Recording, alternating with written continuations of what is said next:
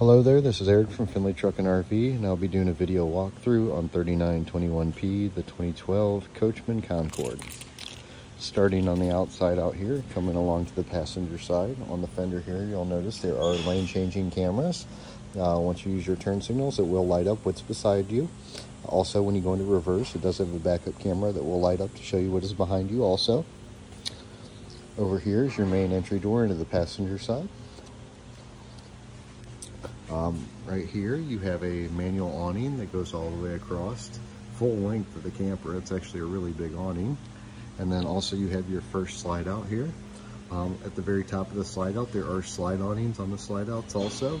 Those awnings will extend as the slide is extended and will retract as the slide is retracted.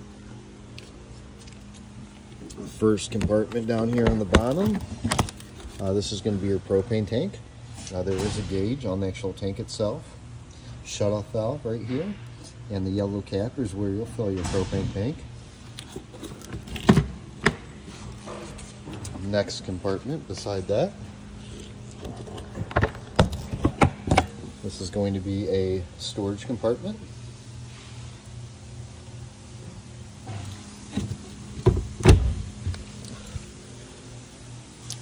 Now we come to our entry door. On the entry door, you're going to have two locks. One is going to be a latch lock for the actual handle itself. The other one here is going to be for a deadbolt.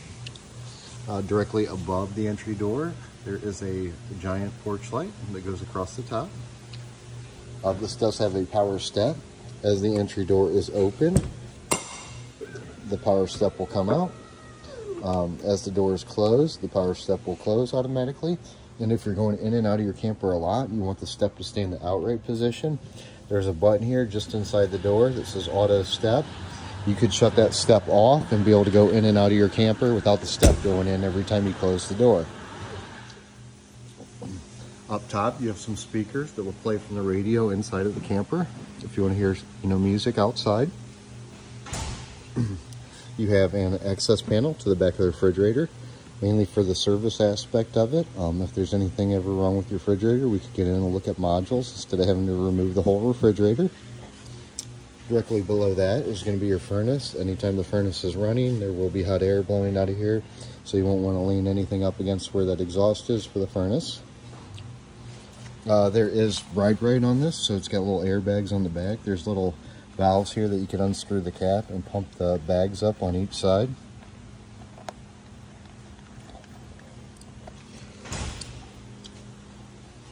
Over here, you have cable or satellite hookup. And then directly beside that, a couple exterior 110 outlets. The main exhaust for the vehicle itself, right there. Over here, you have a little door that will flip open, and that is for the spare tire drop down. You could crank the spare tire down if you ever need to replace a flat tire. And then the compartment directly above that is going to be a storage compartment inside of here. And it is lighted.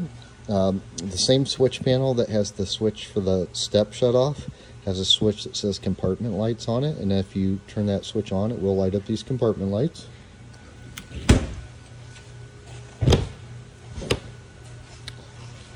Moving around to the back side back here, you have ladder access to the rooftop. On the rooftop of this, there are solar panels on the top. Inside, there'll be some solar displays for the charging of the solar panels. Down low, you have a hitch and 7-pin connector. And then all the way up top there, you have your backup camera or your reverse camera. Over here on this side, again, you have another slide out here for the bedroom area, and again, another slide awning on the very top. Compartment below the slide out here is again another storage compartment, and there's another light inside of here also that is controlled by that same switch I told you about, by the step switch. You have your main fuel tank for the vehicle. And then to the left of the fuel tank is where your shore cord will store. This is 30 amp service. The cord will kind of coil up and stick inside of that compartment there. One thing I always like to do, this camper has this little plug here, and what this plug is for is if you want to run the camper off the generator, this shore cord here has to be plugged into this port here. So out of good habit, what I do is every time I coil up the cord, I plug it in here. That way if you're in your camper and you want to fire up your generator and power some things, you're already plugged in. So good habit to do. Like I say, always plug that thing in when it's coiled in. Directly below that,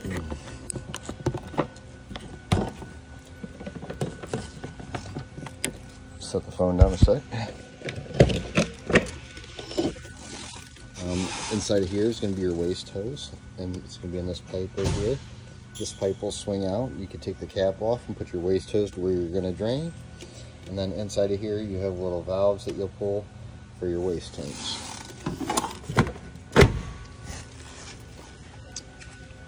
Moving over to the side here.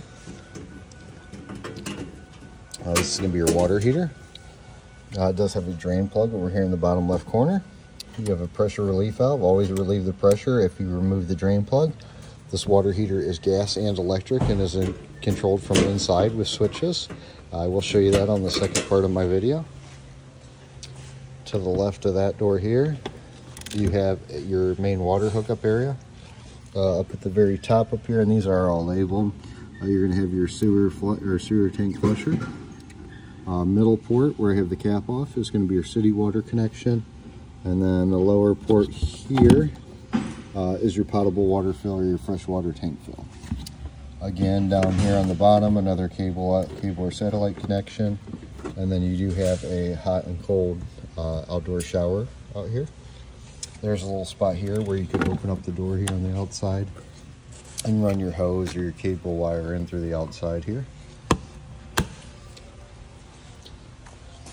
Over here, that's going to be the port for the air side of your ride right, the airbag. And then just below that is going to be your generator exhaust. And this opening here is going to be in our storage compartment.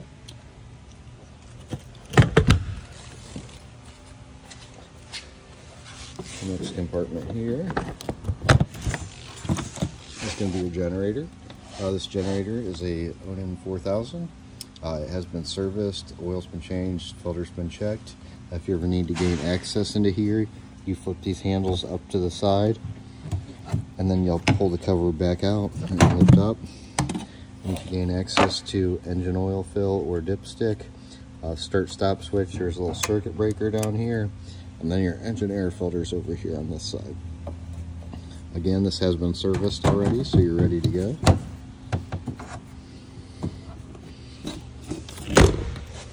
Next compartment over here is going to be, again, another storage compartment.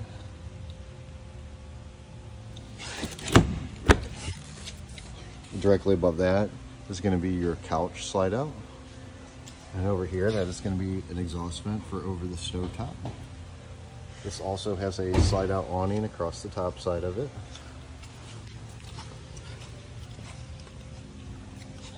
Your main entry door into your driver's area here, and then again your other lane changing camera.